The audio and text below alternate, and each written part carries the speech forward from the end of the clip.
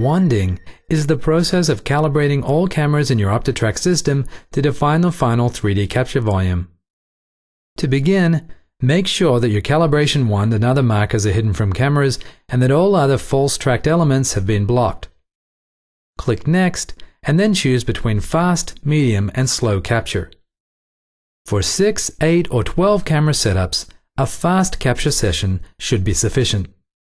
For installations with more cameras, the medium-length capture session will most likely be required for good results.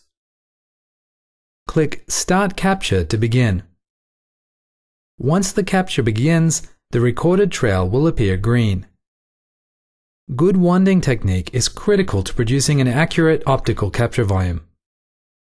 Make sure the wand is fully extended.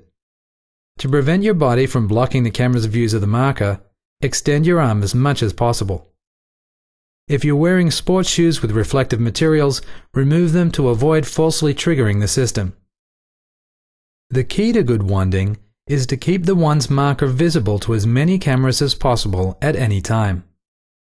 Using a generous sweeping motion, explore the entire capture volume with the wand.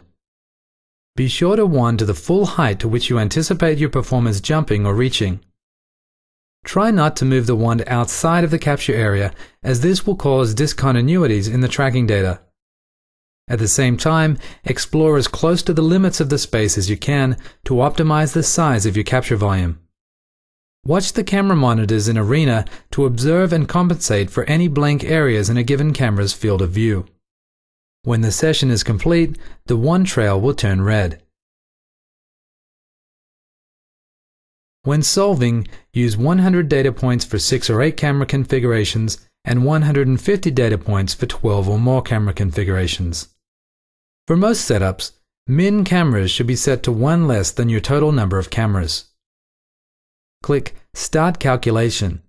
Arena proceeds to calculate the 3D capture volume. When the calculations are finished, you'll see a list of the results.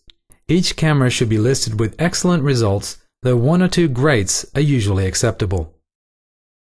If the results do not return as excellent, repeat the process until you're satisfied. Finally, review the lens distortion for each camera. If the blue grid displaying the distortion appears distorted, the calibration was most likely inaccurate and should be repeated.